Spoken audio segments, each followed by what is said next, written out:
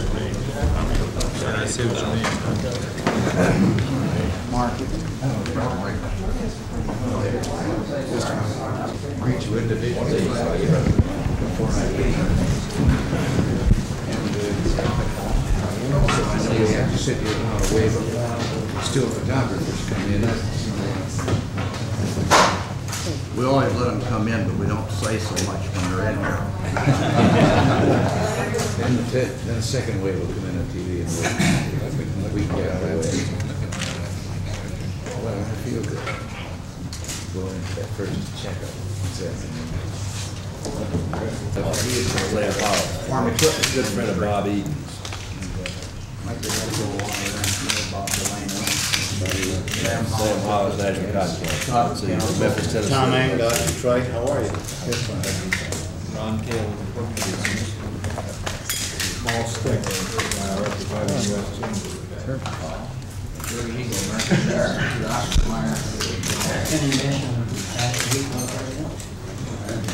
Don Bria, President of the National Trade and Peace Association. Alan Goodman, representing the American Institute. Ernest Durbin, representing the National Association of Conservation Districts. George Taylor, American Soybean. Thank you, that's easy. Mike Glass is the North American Grain Export Association. Joe Hafner, Rice Millers Association, Mr. President. Ed Anderson, National Grains, Mr. President. Earl Bailey, Corn Growers. Joanne Smith, the Cavalry.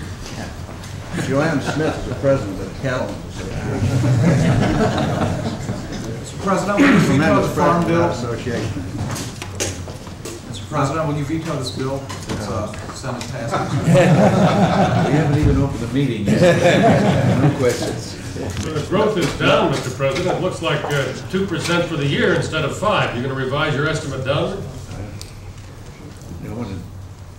No questions. I say we're just waiting to get the meeting underway. Mr. President, let me open it by introducing you to these farm leaders and agricultural and agribusiness leaders from all across the United States. They've spent an hour with me earlier this morning. They've been looking forward to this meeting with you, and they're all delighted to be here. And I'll just turn it over to you at this point. Well, I'll only take a moment. It's a pleasure to have you here to talk about American agriculture, and I don't have to tell any of you about how serious the problems are that are facing the American farmers. We're committed to working with the Congress to develop a farm bill which allows farmers to become more competitive in world markets, while at the same time not harming our overall fiscal policy. We want a long-term solution, not a Band-Aid approach. And although Secretary Block has shared your concerns with me, I always welcome an opportunity to hear firsthand what's on your minds.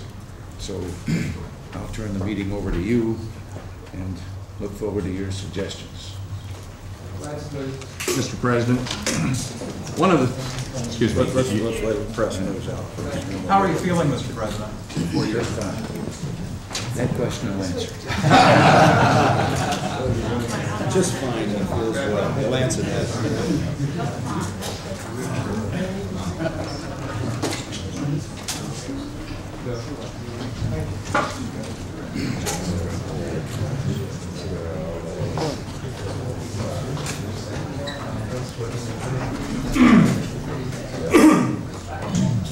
I didn't want to say this while they were still in here, but raising a few myself and butchering myself, don't you love that question when someone says, you raise them? Yes. And then you can kill them? Knowing cattle, I usually reply, I can hardly wait.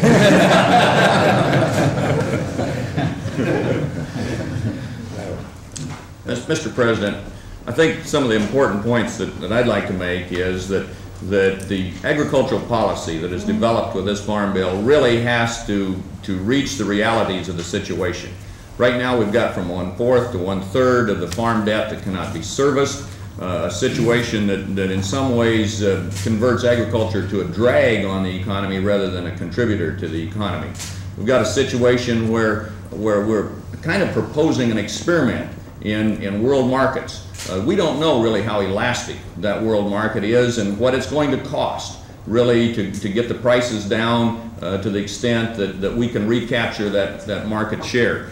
So we have a situation here where agriculture needs to fit into the rest of the economy and contribute. The problem being, can we really have a radical departure from I'm not talking about a continuation of the present bill, but I'm talking about a radical departure from farm policy and still have as much agriculture out there as we want. In all honesty, and it hurts me very much to say this, because I'll say right now that I'm a Republican, but in the Middle West, where I am from, what people are feeling about the administration's proposal puts the Senate in jeopardy in the next election, and it's very painful for me to say that. Well, it's painful for me to hear it also, although I've been aware of this problem. But my own feeling is that we have two problems. One is a short range with regard to those farmers in a desperate state, principally because of our success in reducing inflation to the point that land values, which had gone up as an inflation hedge and against which borrowing had been done, have now gone down with this control of inflation. I don't think we can be blamed for wanting to control inflation, but it is a temporary situation and some people made to suffer. So a short-range program to help that. In the long range, we think that we should recognize that government has been the problem for a long time, and that government has created an artificial situation. So government, recognizing that, can't be the first to just pull the rug out when an entire industry has gotten used to that kind of setup.